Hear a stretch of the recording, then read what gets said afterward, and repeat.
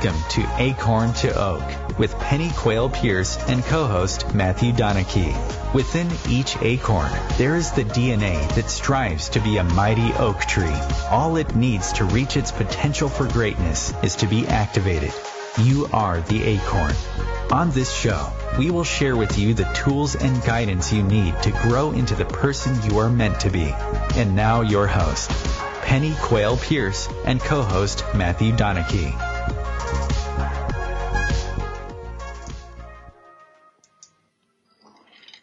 Hi, good evening. It's Pennie and Matthew. Hope you're doing well. This is going out on the 4th of July, so I just want to wish you all a happy Independence Day. It's not Independence Day, is it?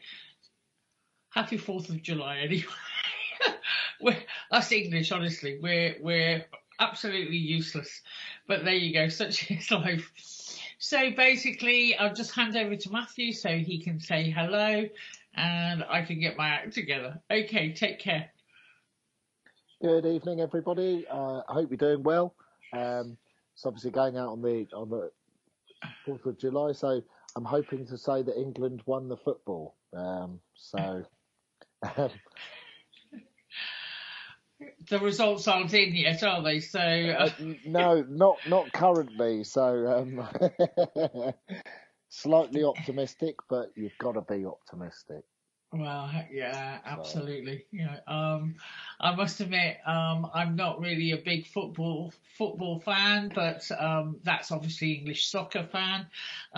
But it is what it is, and it's always good to have nice competitions where everybody enjoys themselves. So, it is just what it is, isn't it? Really.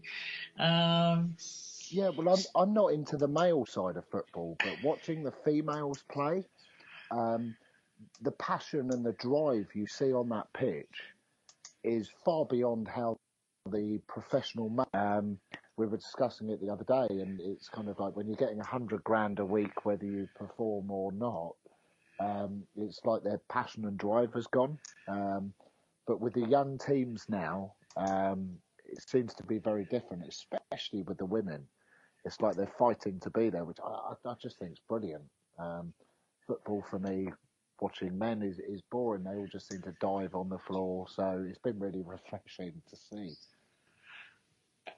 Excellent. Women play. Again, as I said, I'm not really a fan, but it is just fantastic, as you say, when you actually see people who are living their passion when they're doing sport. It's quite impressive to see it all. So yeah, just basically catching up with myself here and doing all the technical stuff. So we're here this evening and we're going to be chatting, and I'm going to hand it over to Matthew just to talk about what we're going to be talking about, which is always good. Yeah, so we're talking about heart-centered living. You may have heard people say ask your heart or heart intelligence, and you may have also wondered, well, what does that actually mean? Now, heart intelligence is what I would class as your emotional self. So the heart has as many neurons in it.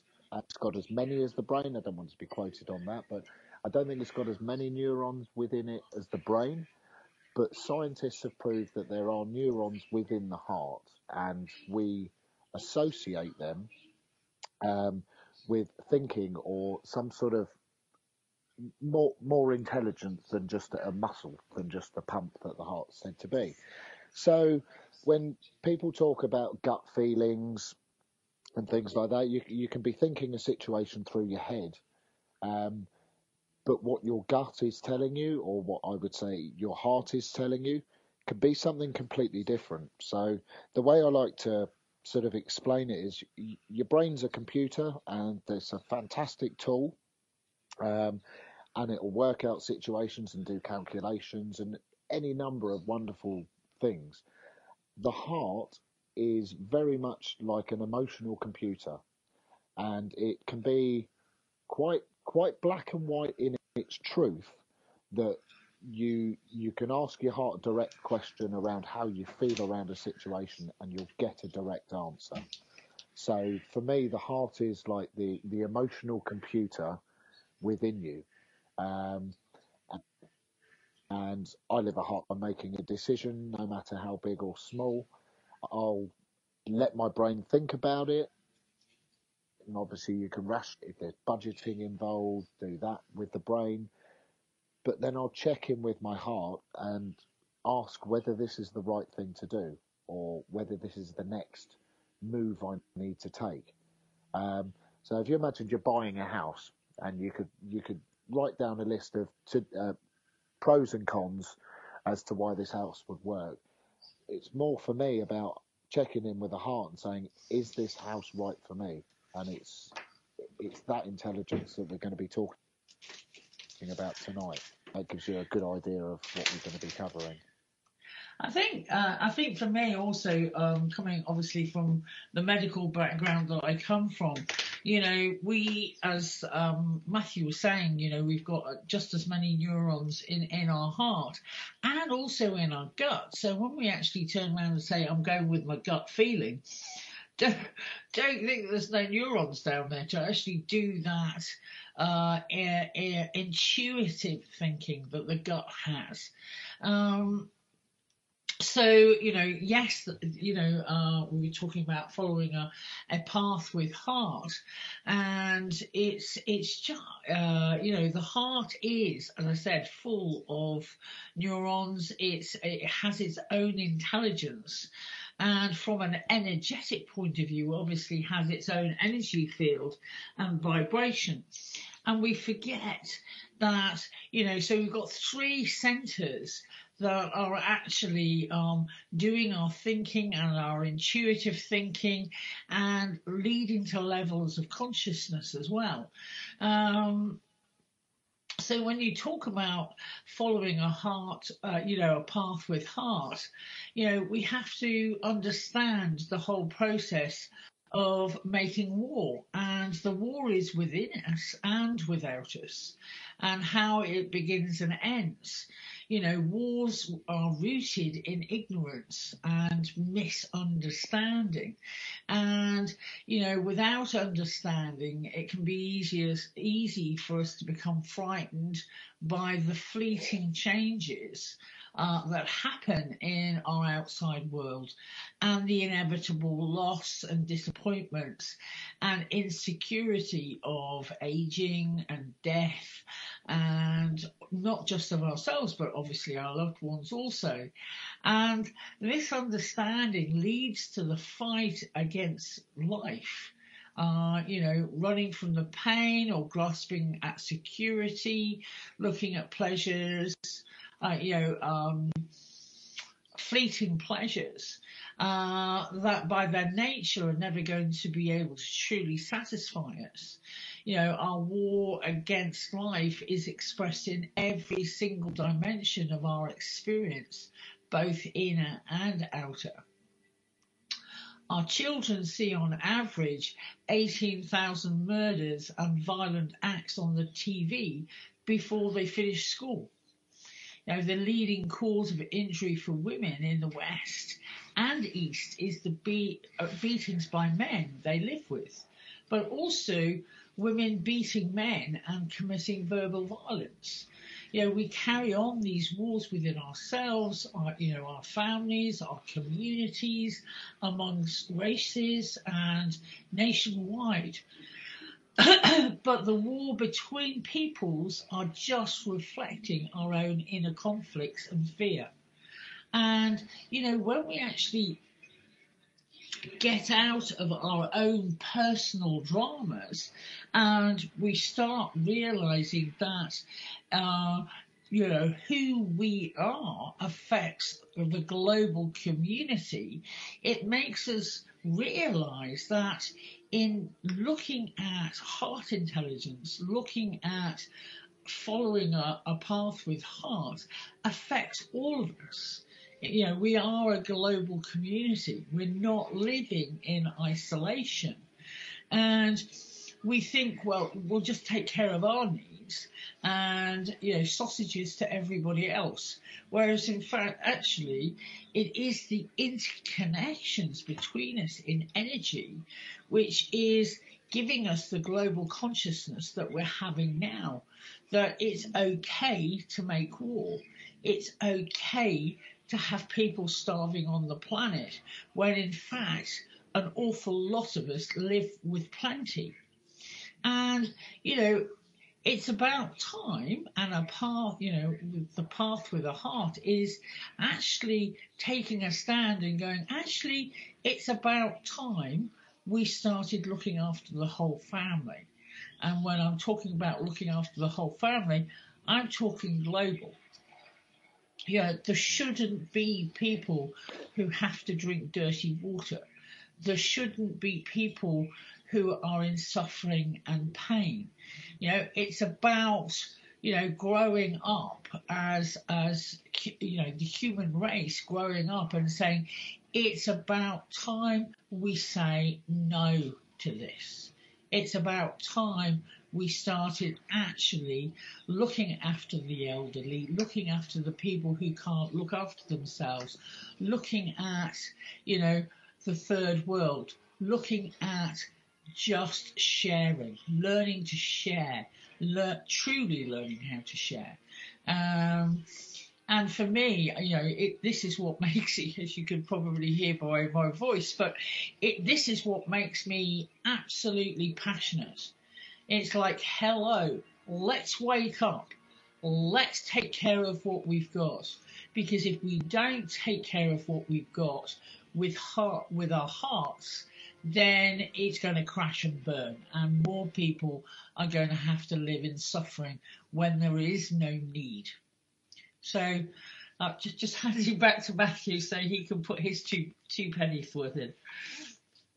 Yeah, I think it's really important that for everyone to realise that not only can this make a difference within your own life to deal with sort of the emotional baggage of your past, but as a collective, if we were all more mindful and we all learned how to live in the heart and trust that life would be a very different place. I mean, I think we've said on previous shows, man spent hundreds of billions of dollars trying to get into space and discover the universe, which but then we still have hunger and we still have homeless. And you think, we have sayings like charity starts at home.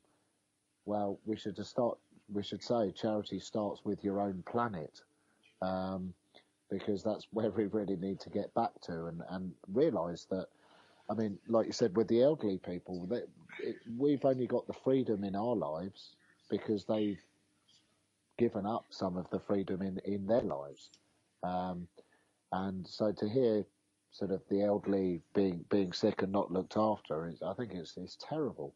And everyone just seems to shun it and sort of shove it under the carpet and say, oh, well, there's nothing we can do, and that's life and that's how the world is. And it's kind of like, it is only as long as we allow that.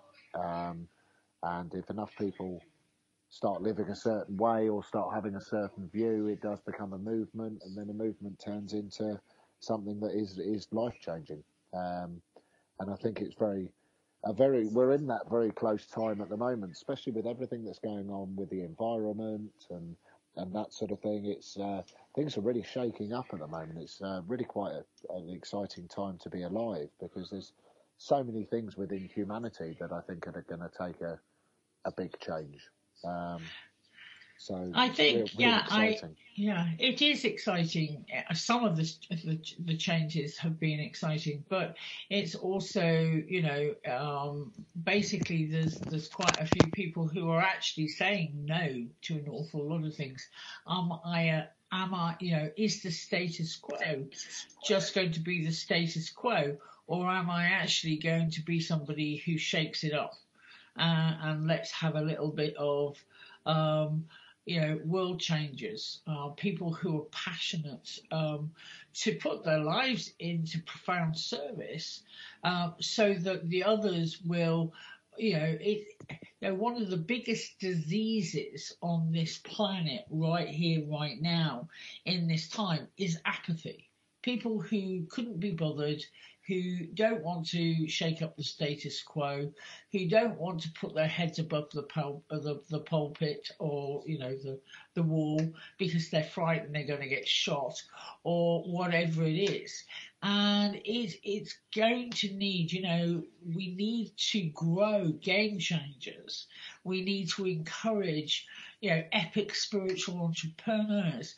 We need to encourage people who just turn around and want to make an impact in this world by putting themselves in service to, the global community and just getting people to think about it. It was really quite interesting. This week has been an interesting week for me.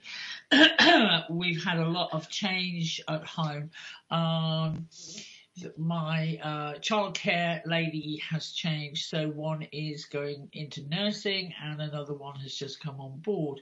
And she's a lovely lass, she's 22, and we were just talking about my son and why he is, some of the reasons why he is the way he is. And, as a homeopath, I took the decision that he wasn't going to be vaccinated. And he's a very energetic, lively, happy little boy, outstandingly so. And he's very articulate. You can see him thinking things through, and it's like he does a health and safety audit on whether I should take that leap off the trampoline or not, and you can see him work it through and go, no, I can manage that, and then he does it. And it's really interesting to see him alongside some of the other children who have gone through vaccinations. And I said, vaccination in the 50s, the 60s and the 70s was crucial, because we had diseases that needed to be vaccinated against. But actually nowadays, there aren't the diseases unless they're in labs and being researched on.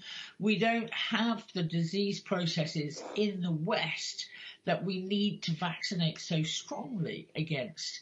And, when you look at the big picture and you realize that the correlation between vaccinations and the huge amount of autoimmune diseases that are now present on the planet, and you look at it and go, ooh, there's something going on here.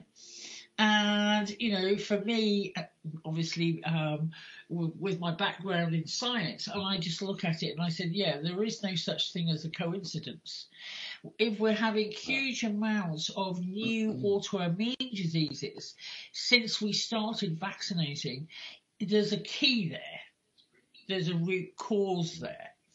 And you look at it, and I get horrified, I must admit, with the amount of new vaccinations there are on, and the governments are actually persuading us to give them to our children or our teenagers.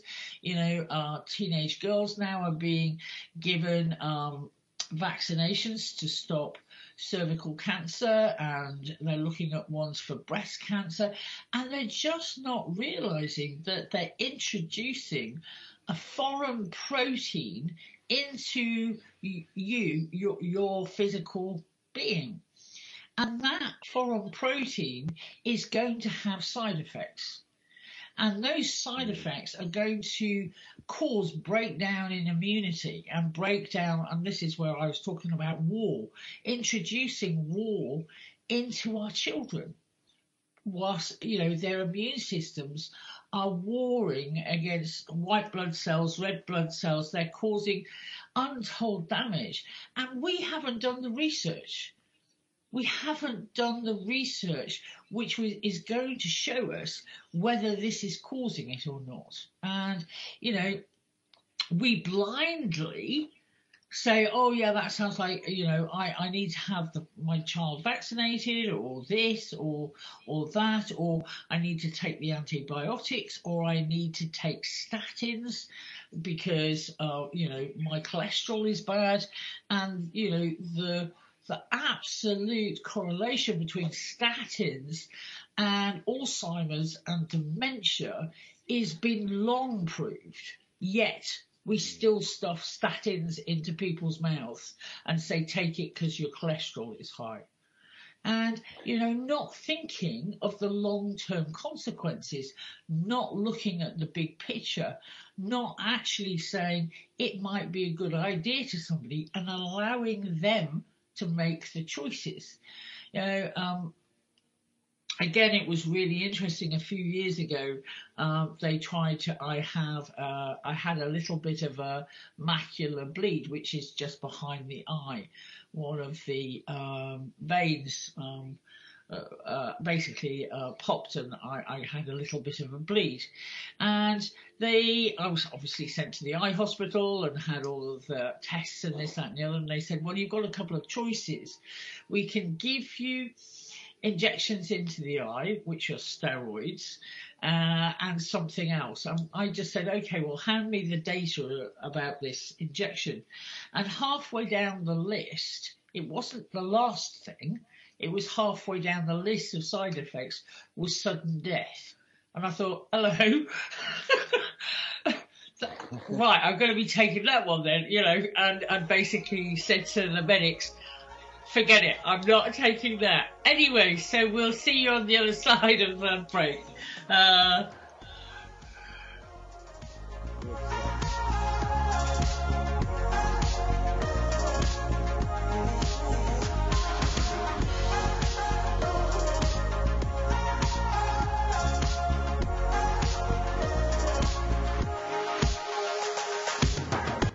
Your conscious connection to a more mindful world. OMTimes Radio, IOM FM.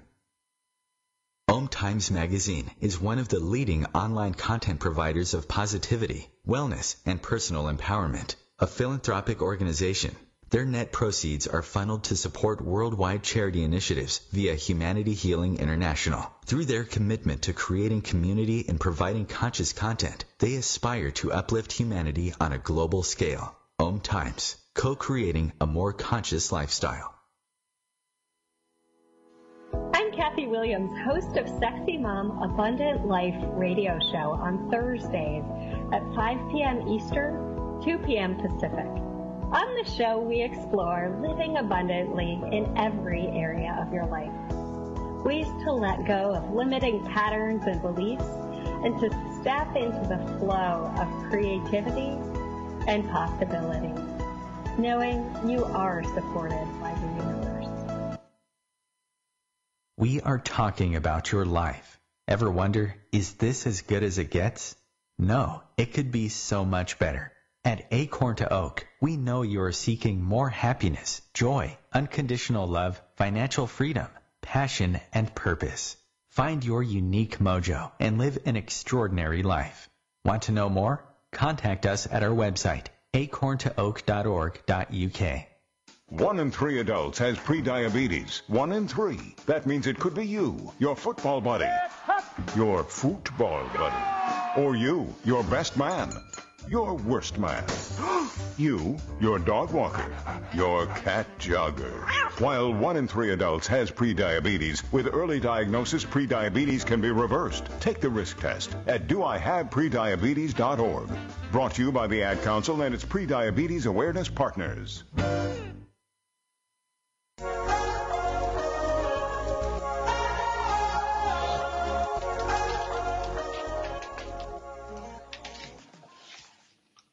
Hi and welcome back. I suppose talking a bit further on, it was really quite interesting in one of the London newspapers, and this was probably about maybe 10 years ago, maybe even longer than that. And they did obviously there's a column in the paper with the deaths, the births, and deaths, births and weddings, that's right. And they actually had something in the death part of the page. Obviously, they hadn't got very many deaths to talk about, and they actually had a write-up on the death of common sense. And it was really quite, I can't remember the whole thing, but it was highly amusing to the people, obviously, who read it. And the Telegraph paper in the UK is quite it's one of the top papers in the country. So an awful lot of people read it, and it was quite amazing how many people, put their thumbs up and went, yeah, we agree with that. Common sense seems to go out of the window when we're having these internal battles with self. And Chris was just sharing on us on the break, when you have to have a warning on a superhero costume, making sure that people say, wearing this costume doesn't allow you to fly. You won't be able to suddenly fly. And we were all of us were laughing about it and went, yeah, it's really hilarious that, people have to put warnings on superhero costumes. But that's how ridiculous our world has become on occasions. You just look at it and go, one of my favourite sayings is, really? You really think that? Or you really going to do that? And because we've all been, hypnotised into, taking authority and thinking they're telling us the truth without using our own innate intelligence. And, following a path with heart is actually, again, it's taking responsibility for ourselves and the decisions we make. And, looking at everybody else, with a skeptical look on our face going, that may be your opinion or that may be your perception, but it's not mine. Hang on a minute. If I'm being told a load of baloney, well, why am I swallowing it? And, that's one of the things I think at Acorn to Oak, and we would love to get over during these shows, is whatever you do, don't take anything anybody else says to you at face value. Always do your own research. Always look into it yourself. And if it doesn't go right with your gut and your heart and your head, for heaven's sake, just don't do it. But we feel like we're being pushed into a cattle market, and you have to do this at different stages in our lives. Children of this age need to take exams so that they can be streamlined into the careers that people think that they should have. And if they're good at sports, then obviously they're going to be encouraged into sports and stuff like this. And if you're good at math, then you're going to become an accountant, whether you like it or not. And there's all sorts of screaming, and we're not allowing the individual to grow at the pace that they need to grow at. And I suppose I'm so passionate about this because I was dyslexic, and I'm still dyslexic, but I've got strategies in place, and I couldn't read until I was 13, and people just turned around and looked at me and went, oh, Penny, she's thick. Whereas in fact it had got nothing to do with my intelligence level. It had got to do with my perception and how I perceived language and how I perceived different letters. I've gone on, I'm an author of 3 books. I run a successful training company. I've gone on to talk, to teach hundreds of people. I couldn't do that if I didn't have my innate intelligence and be able to use my heart intelligence as well as my rational mind. But we get pinholed into different things. And that doesn't mean that we can't change and grow as long as we allow ourselves to do that instead of being sat on by authority or authority figures. So I've had a little bit of a rant, so I'll thank you, but it's too penny worth it. Yeah, I think such great points, and I think as a race or as a whole planet, it's almost standing up and saying, "Look, we've made some mistakes here." Because, like you were saying, a lot of the diseases that we have in modern day, we didn't have 100, 200 years ago, and it's certainly not something they have in some of the indigenous tribes that are still around in sort of cut-off areas.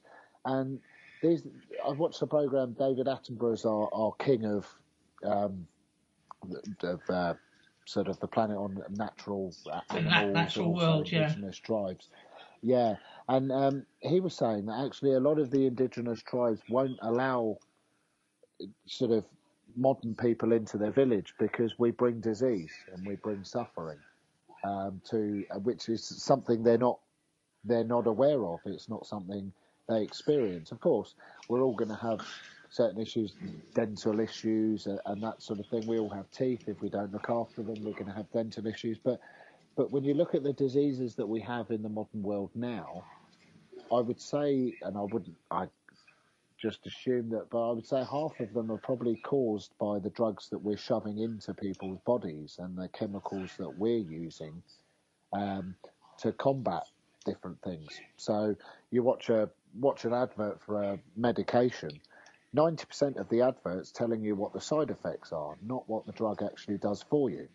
So we're sort of throwing things out, and we don't, very much like Penny said, we don't know what the repercussions are until 10, 15, 20 years later, when we discover that it's actually massively harmful. Take something like asbestos. In the 60s, 70s and 80s, asbestos was one of the largest used construction materials in the UK and around the world. And it was only 20, 30 years later, when hundreds of thousands of people have died from it, that we did the tests and realised it's actually a toxic material. And we're covering buildings and houses and all of these things in this material that at the time it was after the war, so it was a cheap, easy material to construct. But they didn't think of the repercussions then. And I mean, the 10, 20 years when we were using it and everyone's saying it's a great product, this is exactly the same as we're doing with the drugs, the things that we're throwing in our bodies. Well, it's not just the drugs either, Matthew. It's, when you actually look at modern farming methods, the big fields, the getting rid of the the shrub row. I couldn't get my teeth back in. But you're looking at it, and you're looking at, genetically enhanced crops, yakka. These were all started off again back in the 60s and 70s. It was an experiment. They were meant to be doing an experiment to see if they could produce more from this modern way of farming. And in between that, in the 1950s, if you had one apricot, it was really nutritious. It had all the vitamins. It was allowed to ripen on the vine, etc., etc., etc. So they were power packed, full of all of the wonderful nutrients that we need. And research has stated quite plainly that to get the same nutritional content of that one apricot, you'd need to be eating 56 apricots now because of the lack of the nutritional content.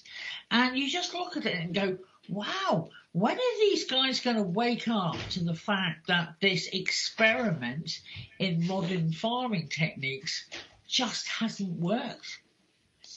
because even the way that they plough the land, in olden days, that sounds like I'm talking about the 1800s, but they used to plough the land around the contours of the field, and in doing that, the nutrients were not washed out by rain. They were actually retained in the fields.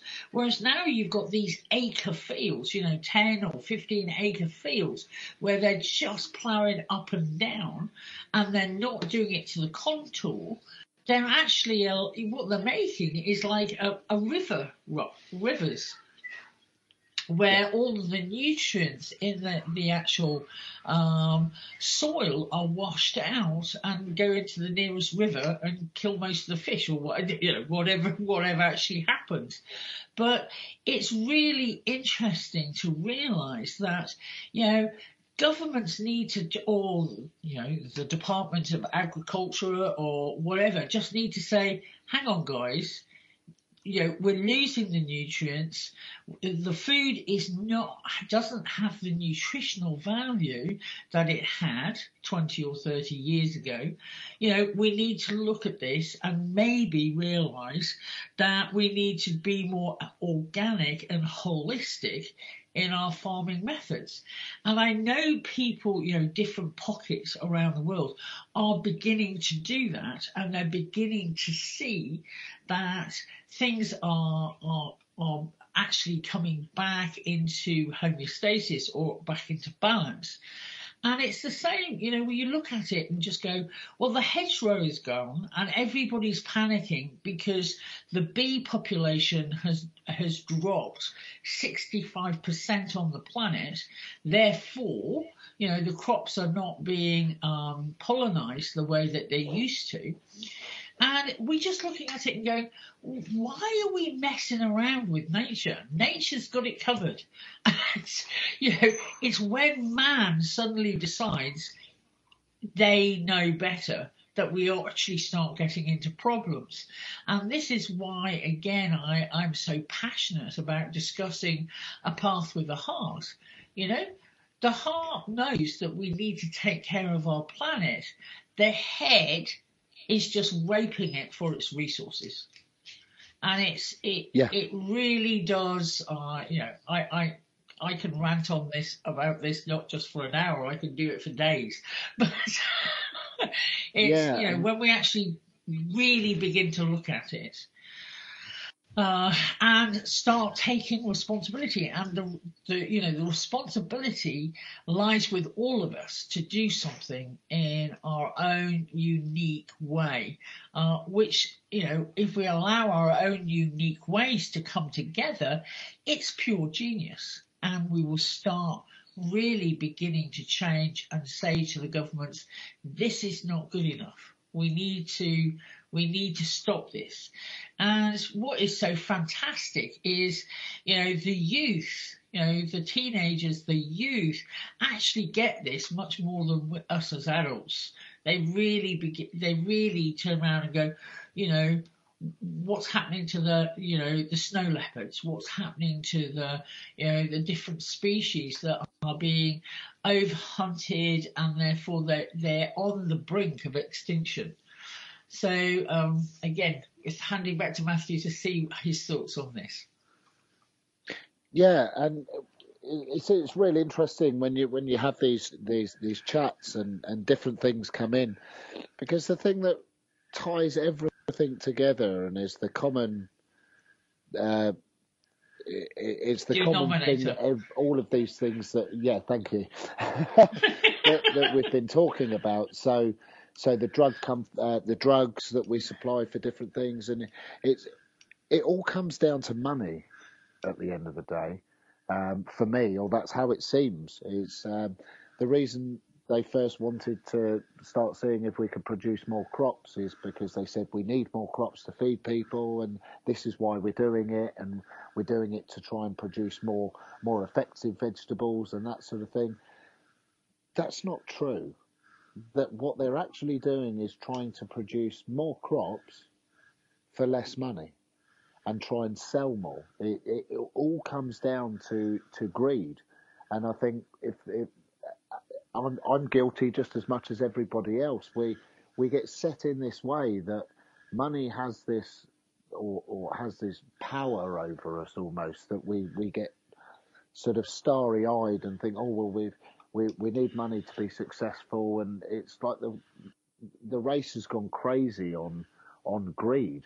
You look at some of the way people treat each other in the street over money and things, and for me, it is that common denominator that everything comes down to, and I think that's how mankind has got lost. We've got lost in that greed, in the delusion of sort of making money and doing well and all this, and very much if you tuned into your head on a certain situation, your head may tell you to go for it because you could make X amount of money, which means you could retire at a certain age or whatever it is. Whereas if you ask your heart may give you a no, just because it doesn't feel right. Because earning money is great. However, do you feel good about how you've earned your money? Did it serve people? And did it serve more people than yourself? Whereas most people are thinking, well, I can make 50% on everything I sell, and it's just that greed element, and I think that's where humans have really got quite lost on it a little bit. I think for me, for me also, it's the lack of compassion towards each other. We know we have food mountains in Europe. I don't know what it's like in the United States, where people have produced, depending on obviously what season it is, and we have a multitude of food stored in warehouses, slowly rotting, but we're freezing it or we're keeping it chilled so it lasts longer. Why on earth are we not sharing this with the third world? I'm sorry, but if there's people, nobody on this planet should be starving. We produce enough food to feed the world, and it is unfortunately governments we're not going to give it to them. They're going to have to buy it, and if that country is not obviously financially stable enough to bring in goods from overseas, then we refuse to give it to them for free. And you just look at it and it wastes and it rots.